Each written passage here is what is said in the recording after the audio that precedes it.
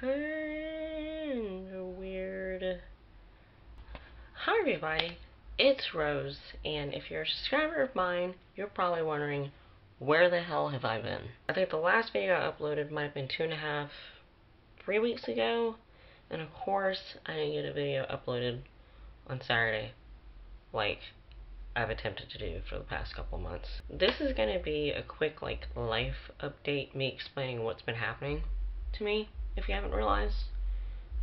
If you don't follow me on any other social media, like Instagram and Twitter, me providing an explanation and updating you on some new things in my life. And then, at the end of this, we'll have my June favorites. I know it's close to the end of July. Why don't I film my July favorites? I won't, because I'm anal. And, yeah, I'm just going to do June. And so, for those of you who don't give a crap, who aren't subscribed to me, or just don't care to listen about my personal life updates, I will annotate the time that you can fast forward to right here, in case you don't want to listen to me babble for however long. First off, I was really stressed out 3 weeks ago and did not get a video uploaded. I originally planned on filming my June favorites 2.5, 3 weeks ago almost.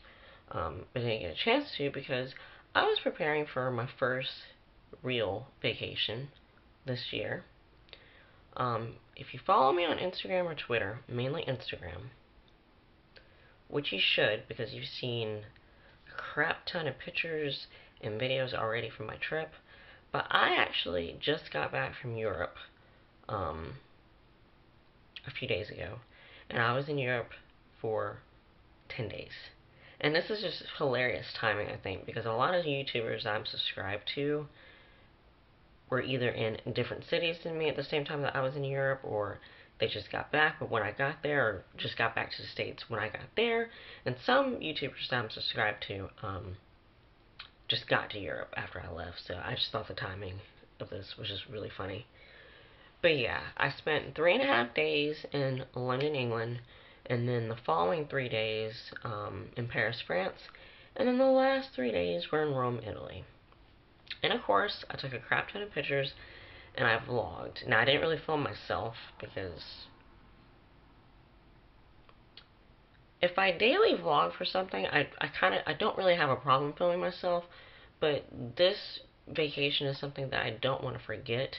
It was more for myself, like a video diary, so most of my footage is going to be of the sights and stuff. You're not going to see me that much throughout it, but if you're not a subscriber, and if you'd like to see my footage from my trip, and I think I might, if you've been subscribed to me for a while, do you recall my Orlando missionary trip little series that I did a 1.5 years ago, I think? Yeah. Where I had all these clips from my stay in Orlando at Disney, but I intermingled, intertwined, intermixed current clips of myself, talking kind of right here, recounting specific memories that, were not captured with my camera. I think my Europe series is going to be kind of sort of filmed with that, maybe with not that many clips, because a lot of the clips I got are pretty self-explanatory. But I think I want to include some tips for people and explain, how I got this opportunity to go on this trip. I actually went with the tour group, and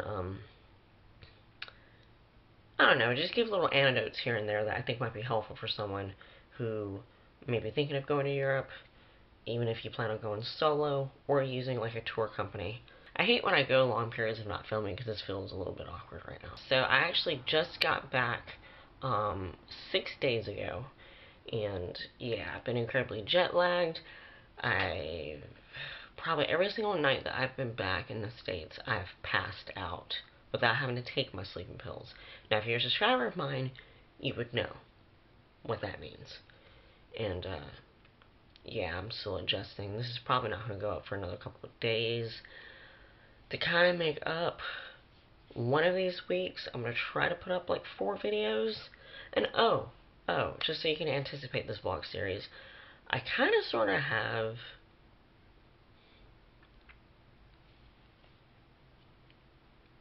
possibly 4 videos that might go up before I start this vlog series, FYI. But still, if you're not subscribed and you want to catch that series, then definitely become a part of my random family. It's a personal life update. Today's the 23rd. In roughly 8 days, I'm going to be beginning the whole strenuous, stressful process of moving. Yes, I'm moving into an apartment. I'm going to start moving my things out on the 1st of August. And I probably won't be completely moved in until like mid-August or closer to the end. But yeah, so this background is going to completely change. It's going to probably definitely change to more white, more boring. And I am moving in with someone. And he is aware of my YouTube, but I don't think he's as aware of just how involved I am with it. So probably the first few months of me filming, it's going to be when he's not around. I'm going to have to slowly introduce this film. So now, let me get into possibly what you guys may be more interested in. My June favorites. It's going to be an interesting mixture. I can't really think of everything off the top of my head, but I know there's going to be, of course, random stuff, some makeup, and some nail polish. That's all I can recount right now. So let me get started.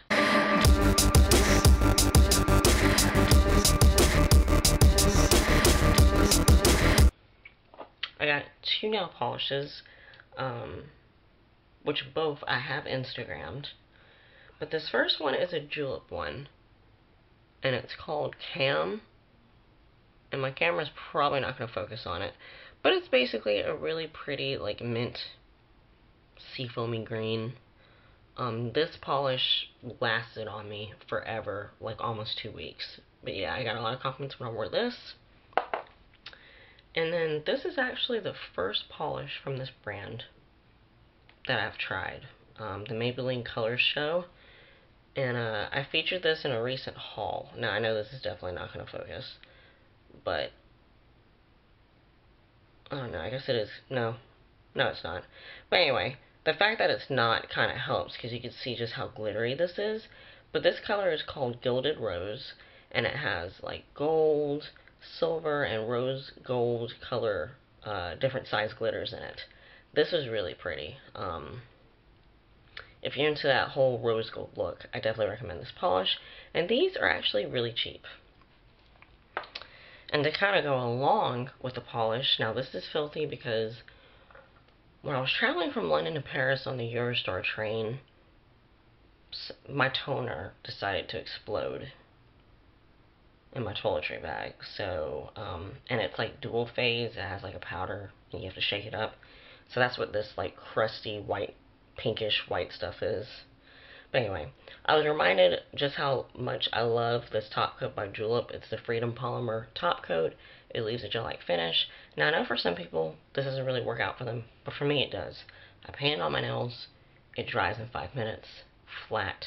I can do everything. I'm not left handicapped and helpless because my nail polish is still wet. But yeah, absolutely love this. I did travel with this and was able to paint my nails. And then 10 minutes later, I think it was in Rome that I painted my nails. Yeah, 10 minutes, no, it was in Paris. 10 minutes later, went on about my day.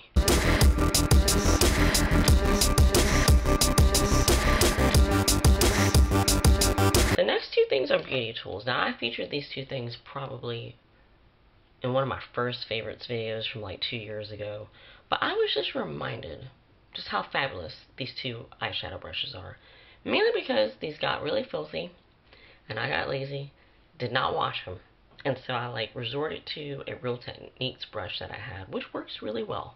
It does. I almost featured that as a favorite. But once I wash these and start using these again, I felt like I had to talk about these. This is kind of like a crease brush, one that you would pack color on. And this is by a company called Artistry, which is affiliated with Amway. This brush I've had for 7 years. It has never shedded on me. Works fabulous. And fairly inexpensive. But absolutely love this brush. And then, this brush I featured on my Lovocracy, which I've not been on that app in forever, but like in one of my collections. This is a long comb. This is very old because their current brushes are black now. So I can't really recall what exactly number this is. But this is their blending brush. Again, I've had this since probably 2008. So 6 years now. Still works fabulous. Now, long comb brushes are more expensive. I think this is like $25, $26. But it's the only blending brush that I use. Works fabulous.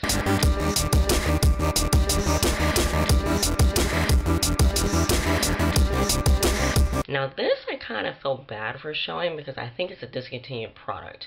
When I've talked about this before and like looked for a link to put in the description box to a previous video, I wasn't able to find it. But I'm going to talk about it anyway because it was a really good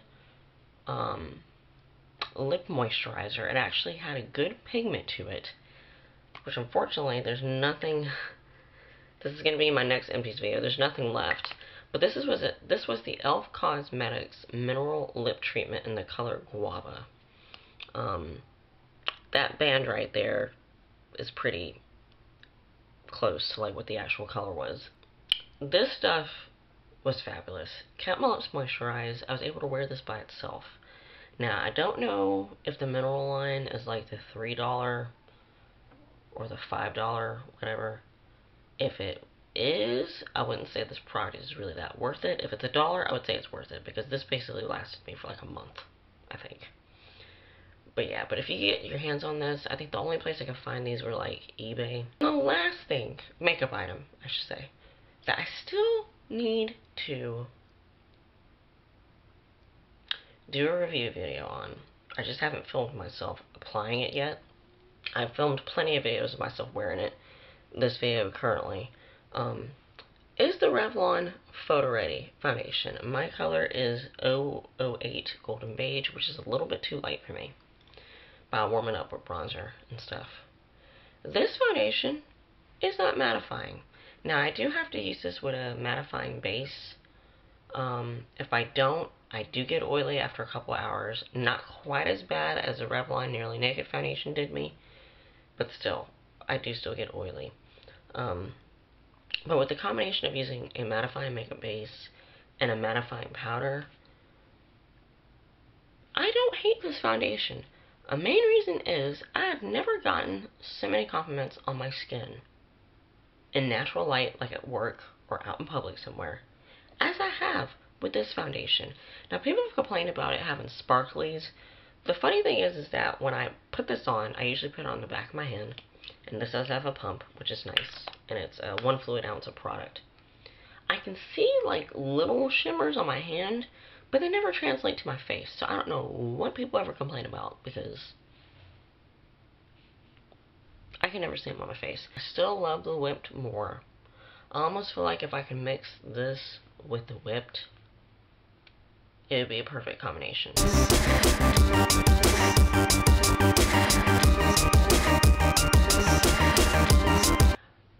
If you're a subscriber of mine, you would know that I belong to a lot of survey reward sites where you get compensated with like Amazon gift cards, stuff like that.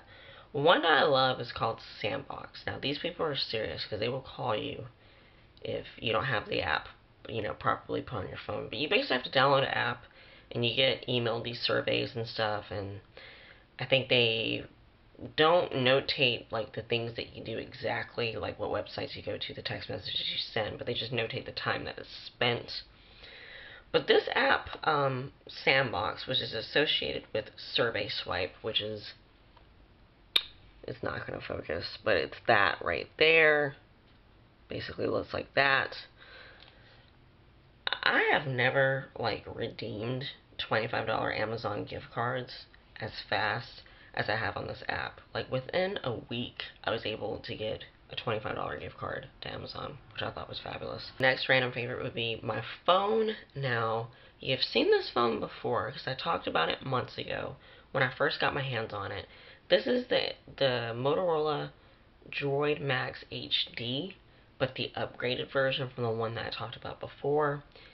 If you follow me on Instagram, which I'm just promoting the hell out of it, the thing that I love about this phone is just how awesome the camera is. Go to my Instagram, look at my pictures, especially my Europe pictures. There's no filter, no editing done whatsoever with the pictures. The camera on this side, I think it's 10 megapixels, and then I think the front facing might be 3. The next fabulous thing about this phone is the battery life. When you charge it fully, it can last for 48 hours without you having to charge it. And that's with you not excessively using it, like streaming video or whatever. I've had it last that long. I can actually go about my day, crash at a friend's house, and not have to worry about charging my phone, because when I wake up the next morning, it's going to still be fine. I've been using my phone since 6 a.m. this morning, and I have streamed video. I've done a lot on it, sent emails and stuff. It is now after 10 p.m., so that's 16 hours. My phone is on 33%. I freaking love this phone. I don't see myself, unless an upgraded version of this comes out, I don't see myself ever changing phones. Oh, next fabulous thing. The body is made of Kevlar material, even though I do have like a bumper case on this. Kevlar material. I've dropped this in the street on concrete. The screen is Gorilla scratch resistant glass. Again, I've dropped this pretty high on the street where it landed face down. My screen is still perfect. And then it's also water resistant. Fabulous. The next thing I have to talk about is kind of a boring adult thing that may not appeal to young people. But if you're an adult who would like to find out your credit score, but with a company that's absolutely free, that's incredibly accurate with no credit cards involved, I think it's called Credit Karma. Definitely check that website out. You can register with them. Don't have to input no credit card information, and the introductory info they provide is legit credit score information along with what's on your credit report, like debts or collections and stuff like that. Credit Karma, check them out. The next thing, unfortunately, is kind of dirty, but I Instagrammed this. Is a magazine, Surreal Beauty magazine. If you follow me on Instagram, you would know why. A part-time job that I kind of have is, believe it or not, I freelance model and I specialize in pinup. But amazingly, this photography magazine I got published in actually used a modeling picture that's not pinup, one of my favorite pictures. This was the black and white edition, and I am on page 42. There's that horrible glare. One of my favorite pictures that I've done with Zach Robinson Photography. But Surreal Beauty, this is from one of their June issues. I don't know if you care to order this, I'm sure you'd still be able to. The issue 62. Thank you, Surreal Beauty. 2 more random favorites and then I'm done. This video is probably going to be really long, unfortunately, but that's not anything new. A couple YouTubers I love, I don't know if I've talked about them before, but they're this fashionable couple. The wife is Filipino, and she's a hairstylist with Chaz Dean, who created Win. And the guy, Jesse, he's like this awesome fashion photographer. But Annalie and Jesse, I will link their channel below. Their vlogs are fabulous. They do hauls. They're hilarious. Just 2 cool, swanky, fashionable. They live in LA, but I feel like they look like they fit more in like New York City, which they do visit very often. Fabulous YouTubers, and they talk back to their subscribers. I have actually had the chance, or had them actually respond to my comments twice. And then they follow me on Google+, which I think is interesting. The last random favorite, it's kind of a boring one, but it's something that has changed my life for the better recently, and it's a general favorite. It's just water. I have drank so much more water in the past couple of months, to the point where it had a positive effect on my skin. My skin has been more clear, and it hasn't been as dry. I actually had days where I took a shower, forgot to put on lotion. If you're a subscriber of mine, you would know that I don't have eczema, but I think I'm a pretty close candidate because I normally have to put lotion on every day, otherwise my skin will flare up, itch, and turn red. I've had days where I did not have to put lotion on. My skin did not get ashy, did not itch, did not get irritated, and I believe it's due to the incredible amounts of water that I've been drinking. So a generic, random favorite of mine would have to be water. And this is it for my update. Where the hell have I been? New news about myself / June favorites video. If you continue to till the end, thank you very much. And yeah, this is Rose, and thank you so much for watching this crap. If you're not already a part of this random family, please subscribe and become a part of it. And if you have any questions, please don't hesitate to comment. You can message me, but I honestly very rarely check my YouTube messages, so a comment would be better. And until next time, I hope you all have a great day. You will see me again very soon. Bye.